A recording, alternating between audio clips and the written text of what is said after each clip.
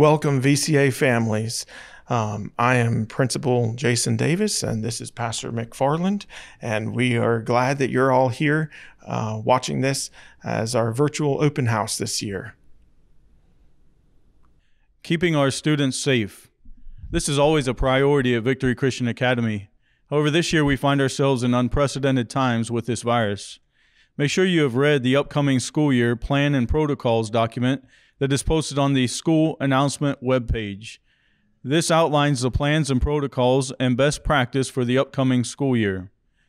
Also, please sign the liability waiver at the open house, Meet the Teacher. This acknowledges that you have read the school plan. Any student, parent, teacher can become exposed at any time through a variety of means. We will do everything we can to keep your child safe, and we ask that you help us in this effort. As a side note, with keeping our kids safe, we have now installed an intercom system for better communication between the office and classrooms in case of an emergency. As always, you can call the office with any questions. Student parent information. Many families are missing enrollment applications and medical records. Please make sure you take care of these things at the office as soon as possible. Be sure to keep the school office and your teacher, up to date on contact information and address changes. Change of address contact information forms may be picked up in the office. We still have many report cards in the office from last year, and we will be sending those home in the Friday folders. School arrival. Students can arrive as early as 7:30 a.m. at no additional charge. The tardy bell will ring at 8:15 a.m. sharp. Every fifth tardy equals one unexcused absence. Students who are tardy due to medical appointments must have a doctor's note. All other tardies are unexcused. School dismissal. School dismissal time for K4, K5, and first grade will be from 3 o'clock p.m. to 3:30 p.m. For second grade through eighth grade, dismissal time will be from 3:10 p.m. through 3:30 p.m. All students still on property after 3:30 p.m. will be sent to Extended School Day, or ESD. No student will be held in the office for any reason. All information about ESD is now in the school student handbook. We ask that each family fill out an ESD registration form in case a need arises for the program, such as an emergency or being stuck in traffic. The office is locked after 3:30, and this is how our ESD teachers will have access to your contact information. Please refrain from teacher conferences in the car line. If you need to speak with your child's teacher, please make an appointment with the front office. Every teacher will have office hours available each week. At school dismissal time, as you can see on this map, it shows how our pickups will be done. Just follow the arrows. Two cars can pull under the carport at a time. Please drive slow so that you do not hit the pillars. Damages will be the responsibility of the parent. No walk-ups. If you need to buckle your child in a car seat, you must pick them up first and then park to do the buckling. ESD pickup. For ESD, parents may use the side door for pickup, or your children may be on the playground with the ESD teacher. Bad weather days. Our school closings and reopenings will be determined by VCA administration. Notifications will be sent out via text, email, school website, and social media. Parent-teacher meetings. All PTMs are important. Details on how they will happen will be sent home at a later date. Depending on the virus, we may hold PTMs on Zoom. School supplies. Your curriculum fee this year included school supplies. You are only responsible for bringing a backpack, lunchbox, and a KJV Bible for grades 3 through 8. Backpacks should be tasteful and appropriate for a Christian school. To help us keep things disinfected, we also need students to bring a paper towel roll. Donations of tissues, Clorox wipes, and hand sanitizer will be appreciated. Uniforms. Please keep your uniforms clean and neat. And please remember to keep your boys' hair cut so that it is not touching their ears. All skirts and shorts should be knee length. No denim pants. No denim at all. And no short pants. Shirts must be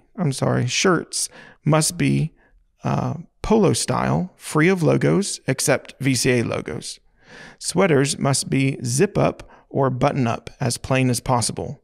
No pullover sweaters or hoodies. No shoes or boots that have heels. We do have a 3 violation policy, so that after the 3rd violation of any of these uniform policies, the parents will be called and the student will be kept in the office until they can be picked up. We do have new Friday shirts this year because it is this school's 35th anniversary. Each student must purchase at least one Friday shirt. They are $12 each, and the order forms will be available at the open house Meet the Teacher. Our lunch this year. Students who forget their lunch will receive a snack lunch for $1.50. No phone calls will be made unless the office is notified before the start of school. Parents dropping off lunch must have lunch to the school no later than 12 o'clock. And our hot lunch this year will include pizza on Mondays, Carlos Diner on Wednesday, and pizza on Fridays. The first menu will be in the classroom at the Meet the Teacher. Future menus will be in your child's Friday folders. If the form and money are late, there is no guarantee that it can be added. And a side note about Friday folders, please make sure that you read everything that is in the Friday folders when they come home on Friday. We send home many important announcements in those folders that need to be read immediately. You may also come and eat lunch with your child, but you must follow the guidelines in the handbook. You must be on time and have the student back to the office in time for their next class period. Thank you for making last year's fundraiser the best in Victory Christian Academy history. Because of your efforts, the floors and bathrooms were able to be redone in the summer break. Let's work together again this year to keep our school looking its best.